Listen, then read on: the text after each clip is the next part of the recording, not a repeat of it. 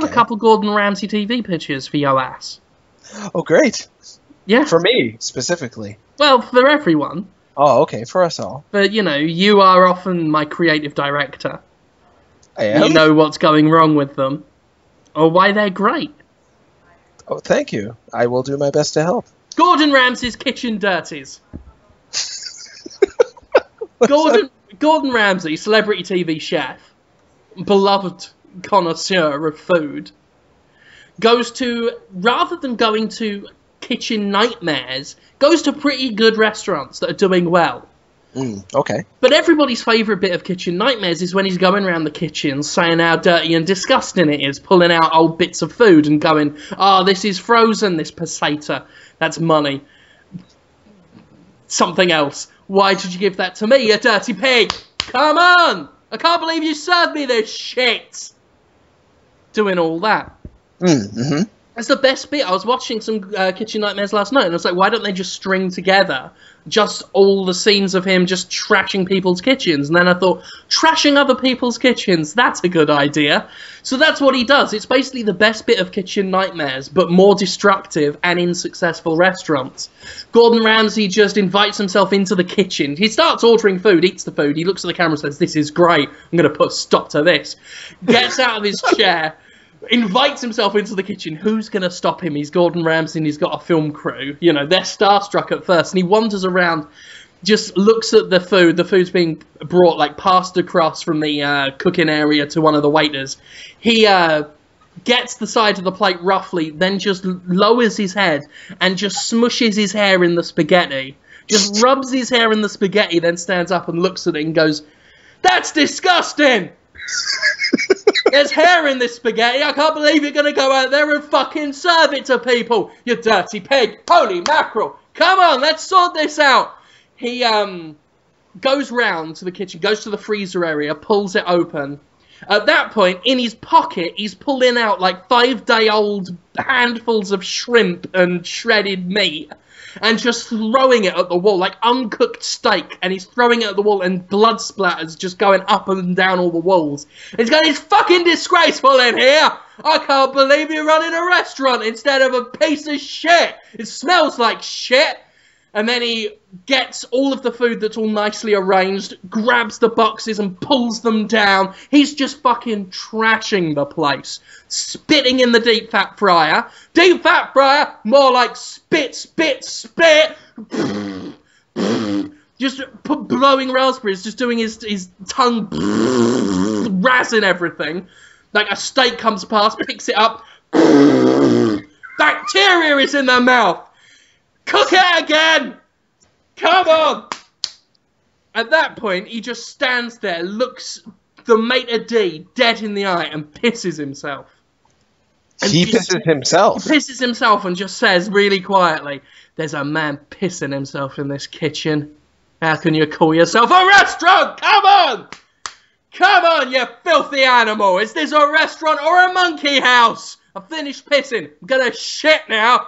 And he pulls down his trousers and pulls down his pants and squats and then just is straining. Why aren't you stopping me? Why aren't you stopping me from doing this? Do you want this to happen? Do you want shit all over your kitchen now? It's going to land in the piss and make a splash. Go on the scallops. Come on!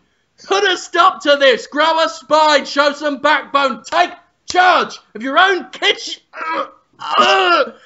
And at that point, you know, the maitre d', either having had enough or being goaded into taking action, does take some steps toward Gordon Ramsay, at which point he reaches into his white chef's uniform, pulls out 2 long stiletto needles, and just points them at the maitre d' threateningly and just goes, ah! Ah!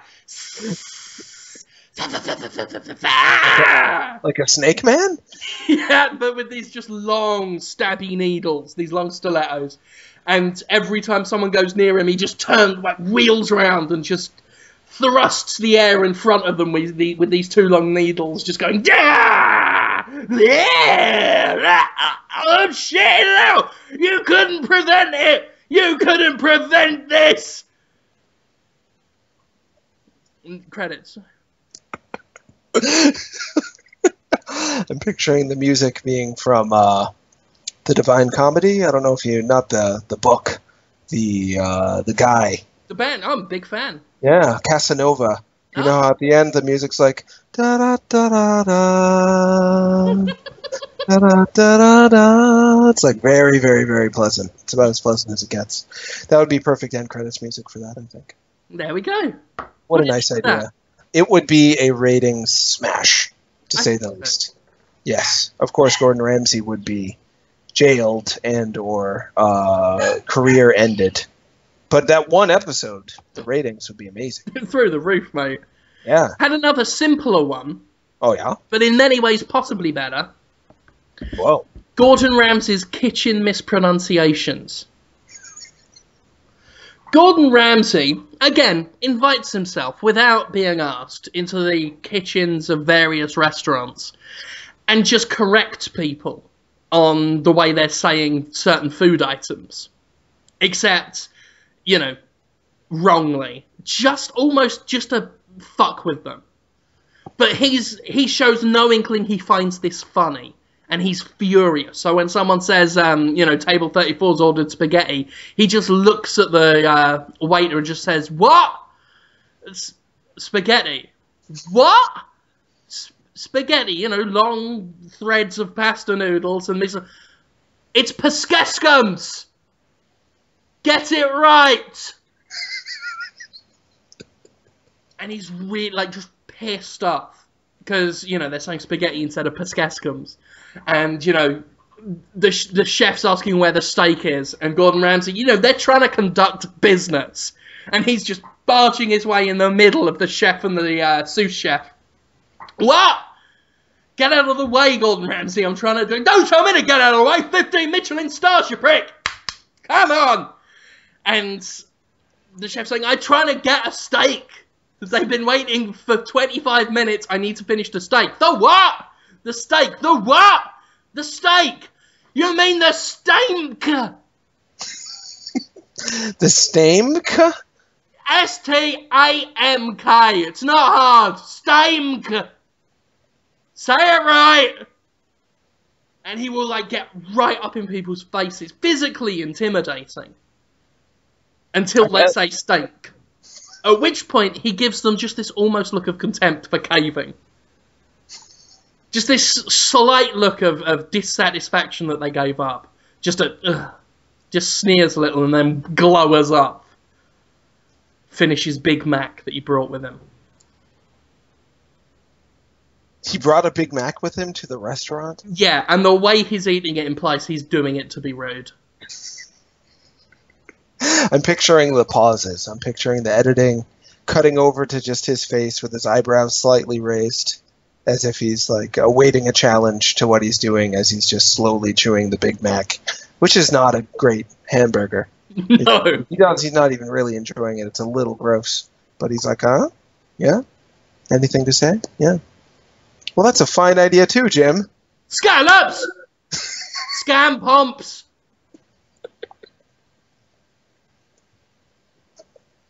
That one could last for a lot longer. I mean, he's got a limitless supply of things he can do. He can go up to the bar and say, you're not serving them wine, it's pronounced Trinidad!